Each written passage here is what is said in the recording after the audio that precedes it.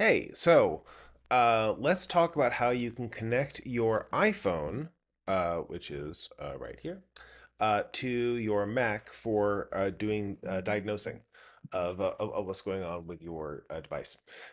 So the first thing you need to do is you're going to need to plug your iPhone or have a cable to plug it into your computer. Later on, I think you can do this through the network, but it's easiest to start with the cable. The second thing you're going to do is you're going to bring up Safari, just like I have right here. And Safari is right now in dark mode. That's why it looks the way that it does. And I can always switch it off of dark mode if one were so inclined. So you turn off dark mode, yay, hooray, and turn back on dark mode. Okay. But what we want to do now is go over to Safari, and we want to click where it says Settings. And in settings, we can now have a bunch of different tabs, general, whatever, whatever, whatever. You want to go click on where it says advanced. And if you were to, very, very bottom here, and if you, it'll say show features for web developers. If you click this, you'll see a new tab shows up both here, but also you'll notice a new tab is showing up here at the very top of your screen. Watch, we can turn it off. Okay, and turn it off. See, now there's no develop menu up here, and now there is a develop menu. That's how you know you're in developer mode. And developer mode is going to give you some superpowers. Now, there's some additional JavaScript things you can do from in here, but we're not going to worry about those right now. The big interesting thing is going to be in the develop menu up here. Now, so before I'm able to make that connection work with that develop menu that we have up here, we're going to need to make sure the phone itself is set up to use what's called the Web Inspector feature for mobile Safari. So if I'm on my phone right now, I can flick away from this and open up my settings, right? Which I have on the front page of my phone, but if you don't have immediately, you can swipe down and just do settings and you can see all these settings that are in here, right? So you want to scroll on down to Safari, or you can just go search for Safari. Safari here, good. And now I can scroll down through Safari, and you're going to need to go all the way to the bottom here, where it says Advanced. And under Advanced, you're going to see this thing that says Web Inspector. This might be off as a starting point, so you want to turn it on and make sure that that's there for it to run properly. So at this point, and of course, there's some other very cool features in here, but the biggest one is this inspector because if this inspector is on, that's going to allow us to make the connection that we're about to do next. I'm sure I've got my phone unplugged right now, and I can click where it says Use for Development,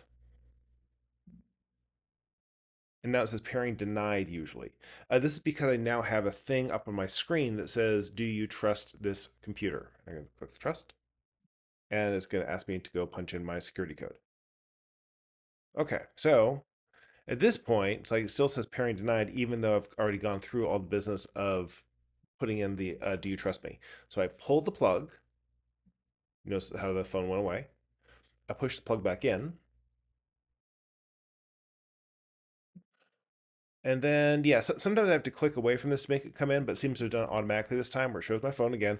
And now you can see that it shows like sites that I'm currently looking at. At this point, I'm in a position where I can pick one of the tabs in Safari. So if I were to, in fact, what I'm going to do right now is I'm going to bring up QuickTime. QuickTime is actually a really great way to be getting this kind of side by side going on. You can go File, New, Screen Recording. Oh no, it's not screen recording. Beg your pardon. It's going to be a movie recording. And which is going to be from, and I'm just going to move this over here. Okay, so instead of showing myself, which is not that exciting, then say, please show from my iPhone screen. Look at that. See, now I have the ability to record from my screen. Now, you can always do that just by using the screen recorder directly on your phone, but by using it here, now I have the ability to sort of look side by side. Both I have one on my hand and up here, which actually be really great for when I want to do like a screen share demonstration of what's going on the phone and be able to see my diagnostics at the same time. So let's talk about those diagnostics. I'm now on this site, and I'm going to click and go to I don't want to be in QuickTime. I want to be in Safari. And I click on my develop, and I can click on my iPhone now. And now, if I click this, you'll see it highlights this particular tab. Now, if I were to say I want to create a new tab, and I were to go to state change,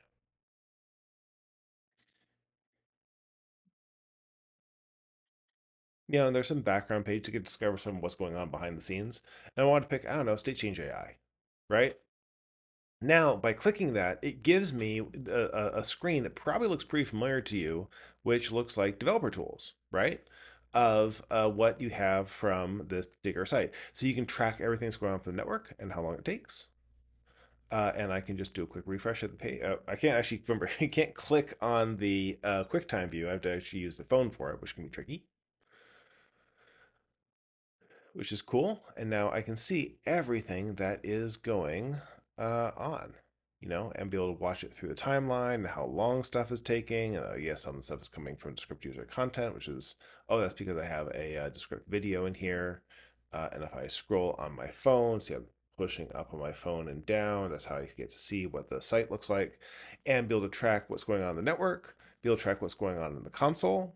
And actually, yes, I do have the ability to look at the look in here and say, document dot get elements by tag name star dot length, just to find out. This tells me there are 500 elements that are on the page, so I can interact with the JavaScript even on a mobile browser because I'm hooked up through Safari.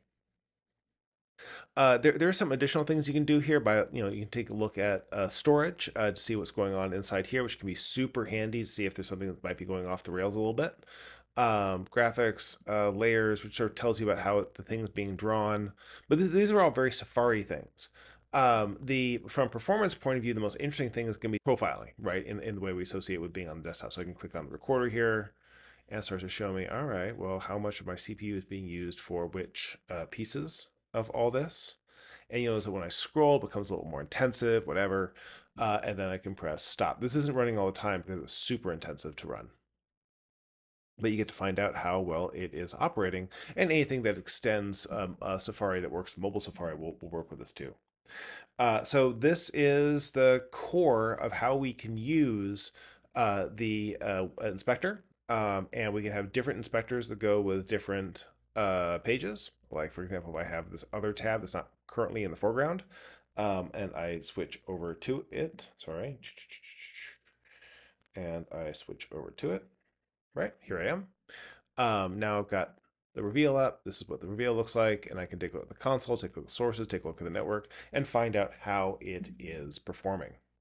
Um, this gives you superpowers. All the stuff that you can do for a desktop app, you can do for your mobile as well. And you don't need to use sort of the faked up, mobile emulator like you have in Chrome. You can actually see what it looks like on the most popular of browsers, which of course is mobile Safari.